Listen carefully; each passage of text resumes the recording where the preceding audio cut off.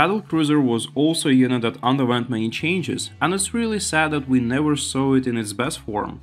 It had multiple weak attacks that could target different units, but the coolest thing was about its abilities.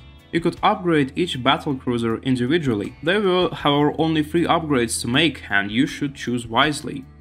Yamato Cannon made it to the final version, while 2 others were scrapped because players rarely choose them.